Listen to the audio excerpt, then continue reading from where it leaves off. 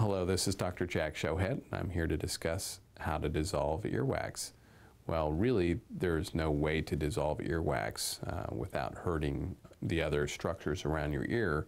More likely, you're going to loosen the earwax with some of the over-the-counter wax removal products, or some mineral oil, baby oil, almond oil, or olive oil may be helpful in lubricating the earwax, loosening up so that your ear canal can then expel it on its own.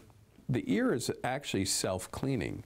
The movement of the skin from the very inner portions of the ear canal towards the opening of the ear canal on the outside helps to push wax out of your ear.